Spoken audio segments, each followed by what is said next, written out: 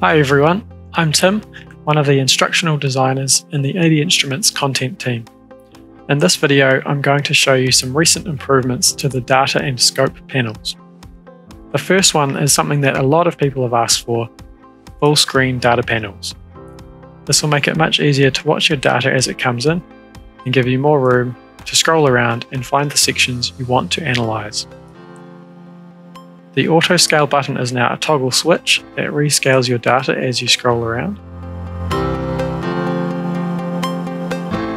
We've also improved the behavior of flick scrolling and inertia, whether you're using a mouse, a trackpad, or a touch screen.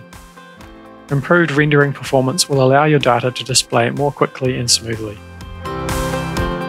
The y-axis now uses scientific notation for very large and very small numbers.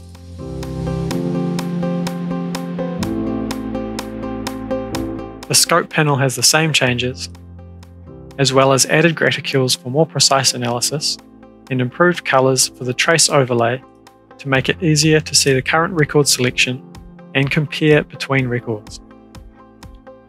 We hope you like these updates to the data panels, and stay tuned for further improvements to come.